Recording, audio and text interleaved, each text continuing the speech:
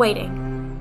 The act of staying where one is, delaying action until a particular thing, time, or person arrives.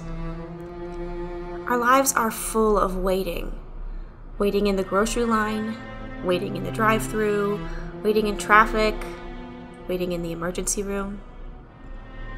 These past 2 years, we have all, in a way, found ourselves experiencing an extended season of waiting. Christmas is just around the corner. As many of us set up our lights, decorate our trees, buy our gifts, and prepare our houses, we can get lost in the rush of it all.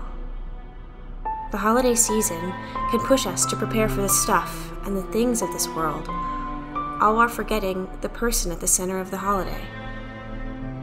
However, Advent is meant to be a season of waiting, a time of remembering the first coming of the Christ child, and a time of looking forward to Christ's victorious return.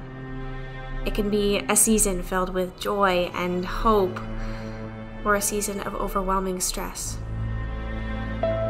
Join us this Advent season as we must ask ourselves, are we waiting for something, or are we waiting for the one who is the Savior of the world?